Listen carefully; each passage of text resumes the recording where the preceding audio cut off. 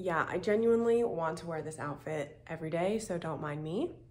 Hi guys, welcome back to another video. I'm so excited for this one because in this video, we are going to discuss manifesting an SP. This is whether you know them, already know them, you have somebody in mind, or if it's someone new that you're trying to manifest. I am going to go through a step-by-step of what to do to manifest an SP. Willow is in the background. She has her business going, her hair tie business. Please do not mind her. She's doing her own thing. Okay, let's get into it. I wanted to first off start by saying that you can be, do, or have anything. And if you've been watching any of my previous videos, I hope you know that by now. If you're new here, hello. And yes, you can be, do, or have anything. What I find very interesting about this topic is that there may be some limitations, maybe some thoughts that are running through your head as to how to manifest or how something can come about. I am living proof that through the law of thought transmission that you most certainly can manifest sitting at your house and having someone knock on your door, having it be your SP. That has happened to me. So no, it does not take a lot of physical effort. Although it is nice to have physical effort and taking action because we are human beings, we're on this earth to experience physical activity. I just want to let you know though that you can manifest in any way, in any preference that you'd like, just as long as you are clear about what that preference is and providing clarity for yourself. So the first thing that I wanted to talk about in manifesting a specific person is that when you are creating this person, or let's say you already have somebody in mind that you're wanting to conform, it's not so much about getting the other person to conform to you. It is about changing your perception in your mind. And Neville Goddard has talked about this many times before, about how to create the world outside of you. So all of this externalness that we're experiencing right now. Pause for the Robo Kitty litter. Okay, we're back. The point is not to conform other people or to manipulate the outer world. The entire point of this, the entire point of even this channel, is to show by example, to lead by example, and to explain why once you change how you are feeling internally and the perception that you have of the world and how you are treated in the world, how that will automatically change the people and the circumstances around you. For example, through the law of thought transmission, law of assumption, law of attraction, whatever you want to call it, I was living in Vegas during the time and I really wanted to manifest an ex back. And during this time, I had conjured up different scenes, different affirmations that they were saying to me. I was telling them what to say in my head. And this one time, I got to a point where I was like, I want this person to show up to my doorstep and to offer an apology and to offer a healthy relationship. And that's exactly what happened. And through a series of events that I can't even, it's hard to make this up, but really what happened was the circumstance that unfolded was I thought about it. I kept replaying that conversation in my head. And one day, the person, the SP or specific person, that's what it stands for, my specific person was driving at the time and they were doing Uber Eats. They were doing Uber Eats and they had received an order to my apartment complex. And it wasn't even my food, it was somebody completely different. They received an order, and at the time I was living in a very private community, and this community was very gated, very secure. So they were inside of my apartment and they reached out to me and said, hey, you know, I'm on the basketball court and I'm just thinking of you. I wanted to reach out, wearing the exact outfit that I imagined and that I just decided that they were going to wear. And they knocked on my door. I let them in and they said everything that I was imagining in my head. The conversation was, I can't even make that up. Like, how does that, there's so many places in Vegas, and if you've ever done a service like Uber Eats or any of those type of delivery services, they take you all over the place. So very, very interesting how it all unfolded. I'm telling you this because there's going to be two parts to manifesting an SP. And although I'm currently dating somebody else right now who is really awesome, I wanted to kind of just use that as a testimony that you seriously, you can have any type of circumstance unfold. You just have to say it is so and keep that in your head, and eventually it will externalize into the 3D. So the first part is becoming clear about exactly what you want. Do you want the relationship to be fun? Do you want it to be exciting, adventurous? Do you want it to be more chill? Do you want it to encompass all of the above? Become very clear with what the relationship looks like, and you can even get down to what the person looks like. You can get down to how the person behaves towards others, what their personality attributes are like. Write that all down and get it very clear. If you are able to conjure up the idea of this person, how they act, how they behave in life, how their mannerisms are, that means that version of them exists. And this goes both ways for somebody that is completely new that you haven't met yet, and also somebody that you have met and you're wanting them to come form. You're basically becoming very clear on the treatment and the relationship that you have with that person.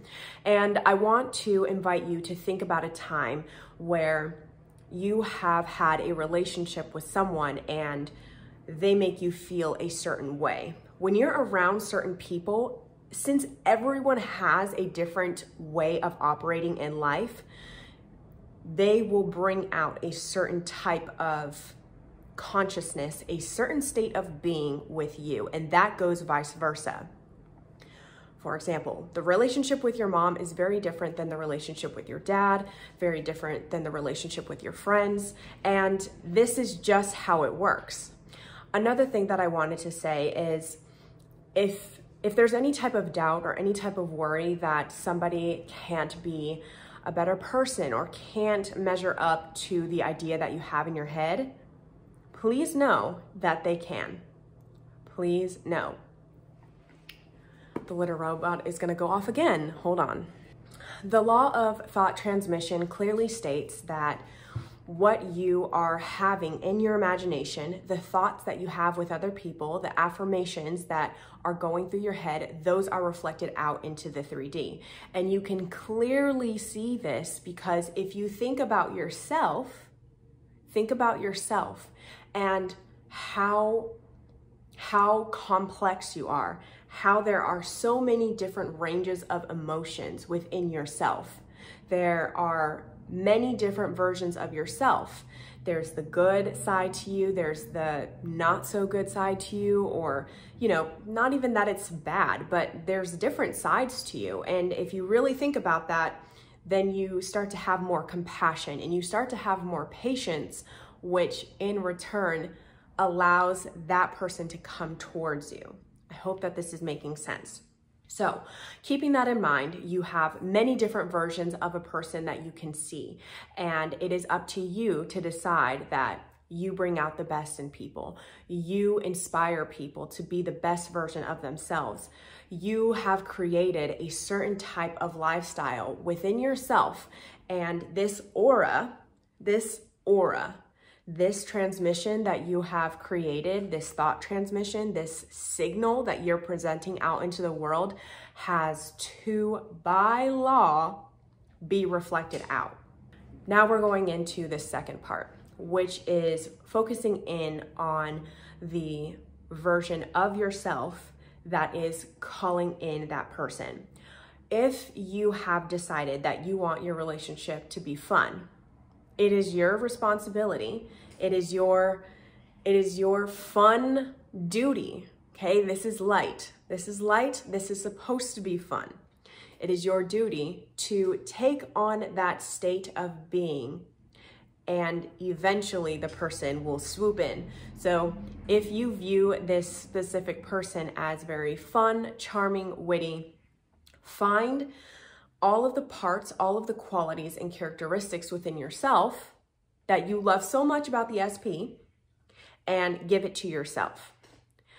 So what that would look like is waking up in the morning and saying the word fun over and over and over again and living your life in a very fun way. What can I do today that is very fun? What can I do today that is giving wifey? What is or whatever it may be, whatever that word is that really resonates with you, you're going to behave in such a way that it distracts you from all the other worries and doubts that you might be feeling. I'm telling you, by example, I am proof, living proof that it does work. And the law of thought transmission is a very real thing. It is working in your favor. Everything is working for you, and it's always wanting to prove you correct. So yeah, I hope that this has been helpful. And I also have something else that I wanted to say, because sometimes we can tend to micromanage something. So I wanted to give 2 examples. Right behind you guys, behind this camera, is a piano. And I play the piano on and off. To be honest, I'm not very consistent with it, but something that I've noticed is it's a perfect example of how thought transmission works and how affirming and persisting works.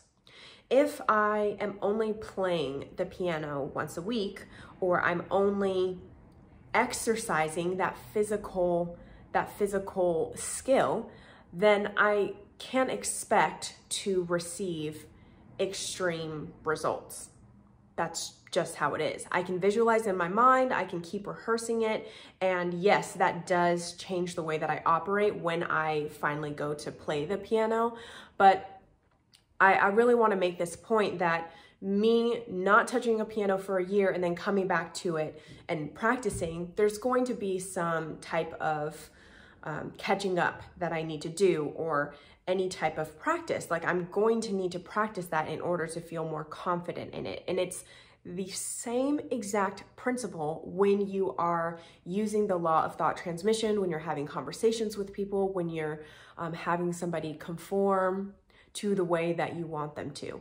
It just takes practice. And you're not going to beat yourself up if you're playing the piano once a year and you're not fluent, or you're not able to read the music as quickly. It's okay. You're not beating yourself up about it, because you know that eventually, with practice, you will become at the same level or greater when you start putting in that consistency. The same exact thing applies. The same exact thing. You are going to say in your head, use the visual, just using your imagination and becoming aware of that conversation or whatever you're affirming in your head.